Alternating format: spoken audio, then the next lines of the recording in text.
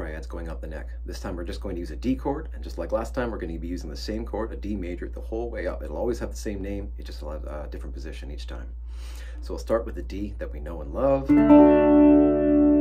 next one up is going to be on the 5th fret on your high E string and the 7th fret on your B and G. Comme ça.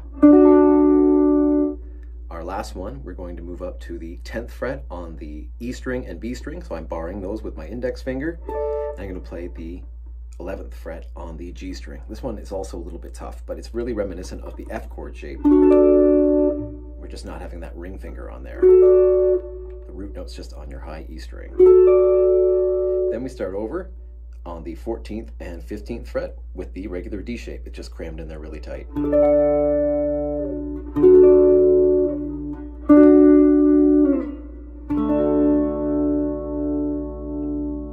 This is major triads up the neck. We're going to start with just a D chord, and we'll be doing the exact same chord the whole way up the neck. I wish I could talk.